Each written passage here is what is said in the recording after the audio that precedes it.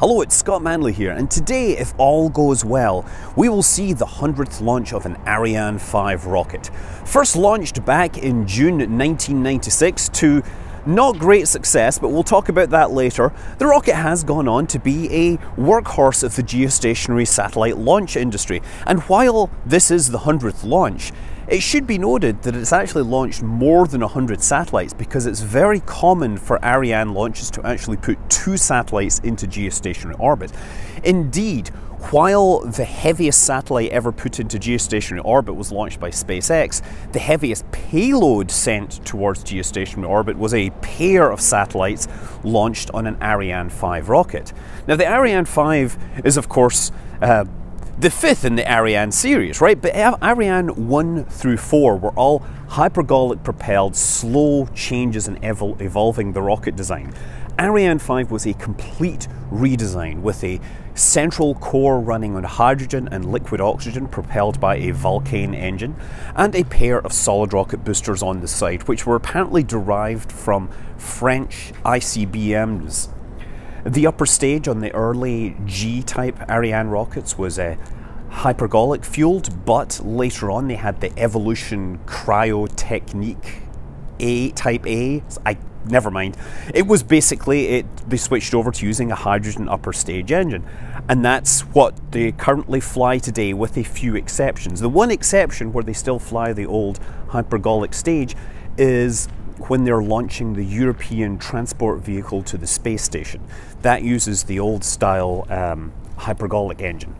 Now, there's actually 2 types of Ariane main stage. We have the Type 1, which uses the Vulcan 1, and then later on they have the evolved version, which got about, an extra 40% thrust thereabouts. The actual thrust on that Vulcan engine is about 1 meganewton, I believe.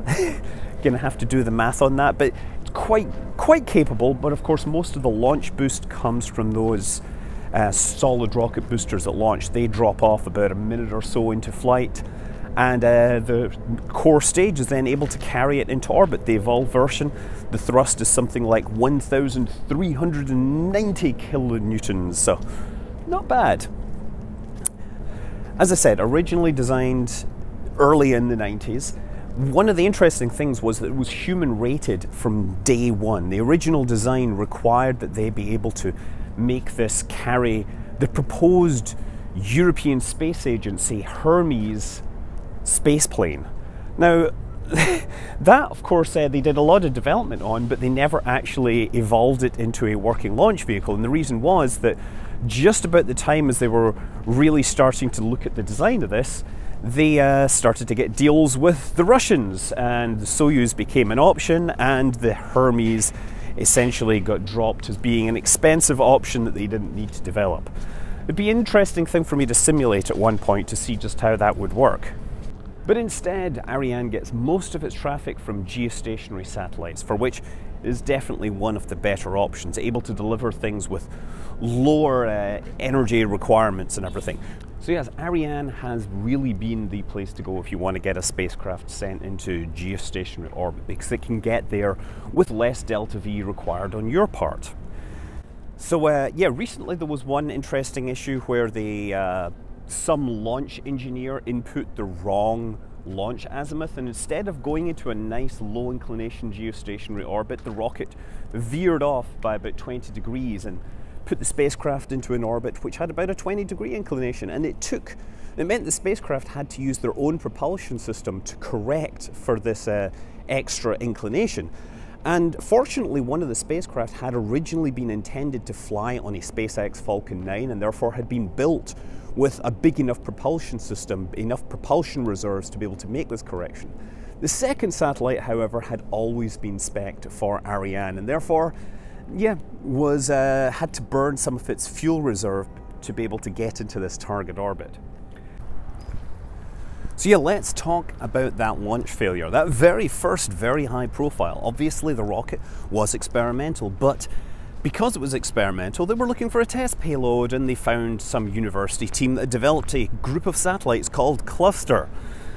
So yeah, what happened with that first launch was that the software for the Ariane 4 had in large part been copied over for the Ariane 5. I mean, they'd redesigned most of the rocket, but there was a few things they could bring over, and digital stuff copies rather easily. And the cause for the error was that there was an integer overflow in something called horizontal bias.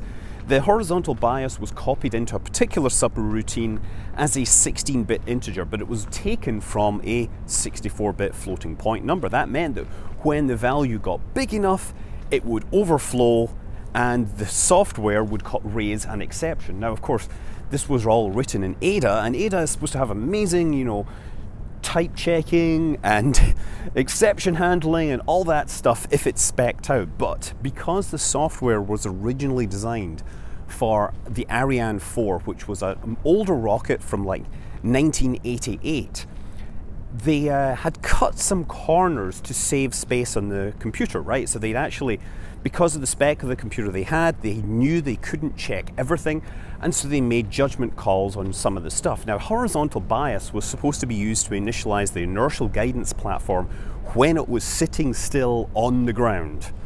And they looked at the physics of the situation and said, there's no way this could ever be that big, right? Because the rocket is too slow. That was the main thing. The guidance initialization software actually kicked in, or actually continued to run for about 40 seconds after takeoff. And the reason was that if the engine started, or if they got down to zero and then they decided they couldn't launch, they could actually set up for a quick restart and reinitialize everything. So the software was kept running so they wouldn't have to reinitialize the guidance platform.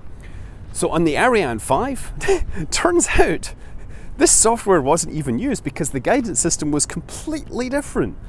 That physical limitation was no longer there because Ariane 5 was so much faster.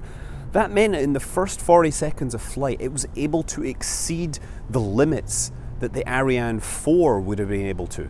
So therefore, it was able to hit this overflow condition that had never been seen before because it was a faster rocket and because the code wasn't even needed for this rocket. It doesn't matter that it wasn't needed. The code generated an exception. There was no handler for that, so the computer shut down. And then it passed control over to the second backup computer, which hit the same condition immediately, and it shut down. Without any guidance computer, the control was lost and the vehicle had to be destroyed. So anyway, look, that was an ignominious start to Ariane's career.